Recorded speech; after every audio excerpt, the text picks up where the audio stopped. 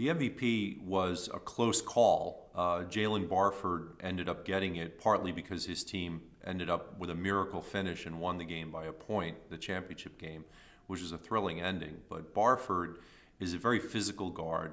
He drives to the basket, and the modern way of saying it is when he gets downhill, he's very hard to stop. After that second dribble, he's so powerful in his upper body that he can elevate at the rim and he can finish against much bigger players. And he did that for the second to last basket of the game, where he powered his way in and actually shot the ball over his head. He did a teardrop over his own head and put it in. And that gave them a 1-point lead, which lasted, I think, 3 seconds. But Barford was impressive the whole week. He didn't shoot the ball well in the third game, but he had shot the ball so well in the first 2 games that didn't matter. And he made key plays that helped them win the championship. So he was a very deserving MVP, Jaylen Barford from Arkansas.